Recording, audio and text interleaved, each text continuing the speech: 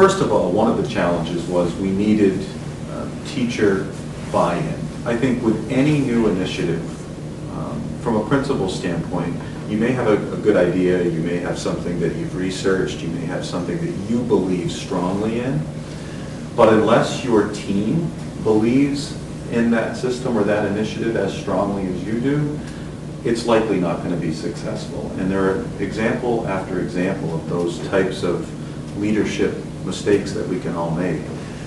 They knew what the goal was to create a system within the school day. They knew how students would benefit, and they also knew they had to learn or understand that this was not going to create more work or just another thing for them. It actually was going to make their life simpler once the system was up and running effectively. So one of the huge challenges was to get everybody, or as many people as possible, believing and aligning with that system. And I also think because teachers helped create the model, when we did have struggles, it was easier to overcome them, whether it be struggles with technology or struggles with working in geographical teams rather than their own students. We kind of survived those bumps because there was teacher investment, but it was a huge challenge. And I think as we've gone throughout New England and made presentations to other teachers, what we have said is we have good news. We've done a lot of that grunt work for you. We've had those struggles, those ups and downs. We've learned what wasn't effective and what was. And that doesn't mean that teachers and staffs are not going to need to understand response to intervention. It doesn't mean that they're not going to have their own flavor to the model. But it does mean that some of those really hard decisions and hard discussions and the technology piece of it has been solved. So we feel like this is a really good time to jump on board. And that would be my answer to the biggest challenge. Well, throughout Task's existence, I know the biggest part at the beginning was that we went from advisory, where you didn't really do a lot, to knowing that you can go and find help. And the biggest part was admitting that you needed help, because we really thought, like, oh, well, it's here, but we don't need to use it. And now what's continually good and continually a challenge is the fact that it's on you most of the time. You're responsible for making sure you're booked to the right place, and utilizing that wisely is probably the best and most challenging thing about Task. So I'd like to follow up on that for just a moment. Do you feel then, as a student, you learned, or you were encouraged to learn more personal responsibility?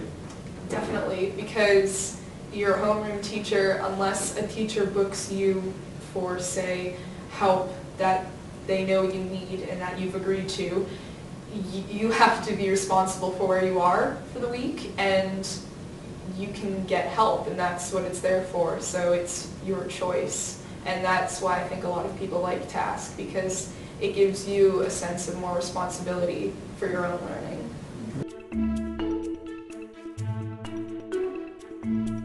I think for Ariana, she typically has her choice on Mondays as to where she's going to book, but there are some students that, for whatever reason, whether it be maybe they've been absent from school for 5 days because they've been sick, or maybe they are really struggling in a math course and they failed a quiz. The nice thing about this model is that, yes, it's student-directed and students do take responsibility, as Ariana said, but there's also that directed piece where staff who want to address a student that's not motivated, or a student that's falling behind, or a student that's purposefully not doing homework, they can address it in a different way, and they can direct the student to those interventions, which gives incentive to the students to not want to be in that situation. For Ariana, she wants to keep control of her schedule and where she wants those supports and where she wants those extensions, so she keeps up. And she does what she needs to do, because she knows that piece of, whoops, there's that other side if by chance I fall behind.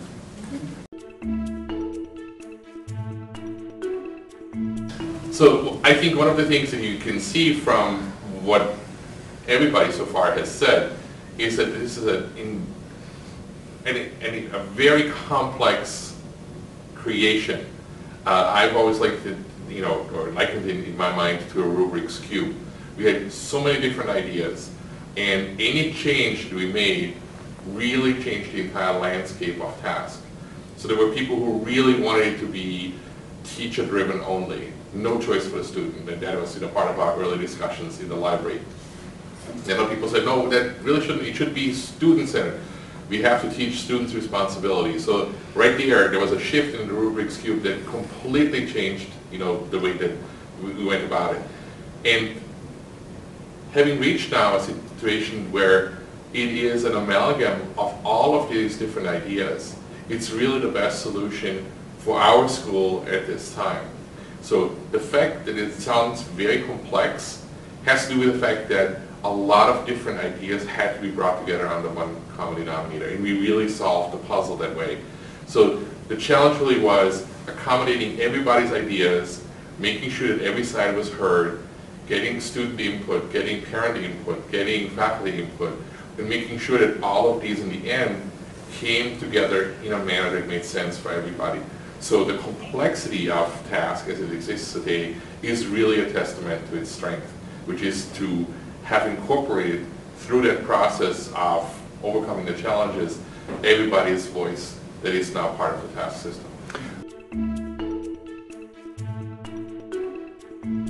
There were lots of logistical challenges, but I would look at how do we win the students over? Whenever you do anything in a high school, if you don't have the students in the equation of, giving their input and having, some vested interest in having this thing work, that's going to immediately go home to the parents. And then the parents don't support the initiative. And then the parents start to talk to the school board. And now the school board's you end up, running around trying to put out fires all the time. So the fact that Ariana is here, the fact that this was a concept that included every kid, the capable kids, there was something for everybody in this that was positive for them, moved the entire, the herd west, and that was really, to be honest, that was our goal in the first year. Let's get this thing up and running. Let's let it bubble a little bit, and let's hopefully have a positive outcome that students will go home and tell their parents about. Because we knew that if we had the platform, we could improve upon the platform. But if the platform failed, we weren't going to be able to do anything else with it. So that was a huge, and I didn't even, I had an inkling that was something that we needed to focus on, but I never fully recognized the power of that until the spring when we did the surveys and we saw how much kids were really into this. And everything was talked through. And it's not perfect by any means, but it's clearly leaps and bounds well beyond what we were doing before.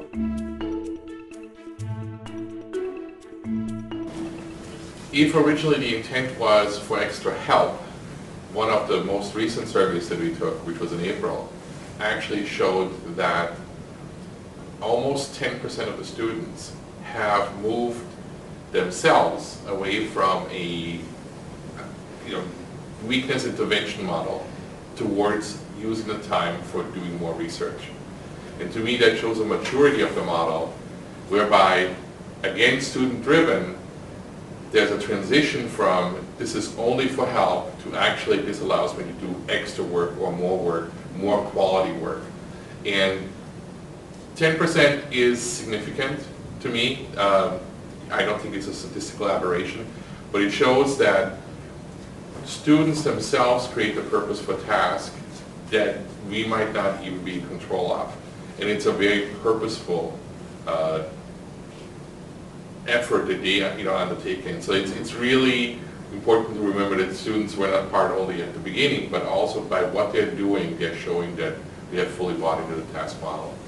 And so the model is able to support that, is able to support transitioning from I'm here for help to I'm here to be enriched. Exactly.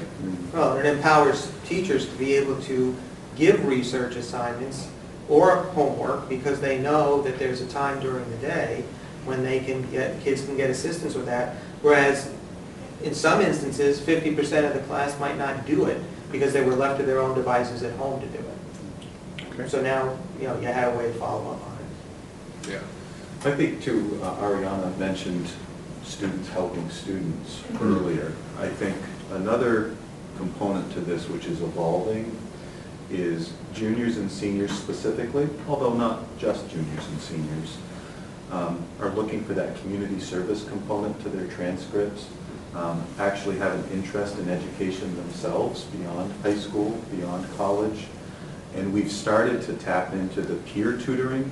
So when we think of a professional learning community, we sometimes just think of the teaching staff learning from one another.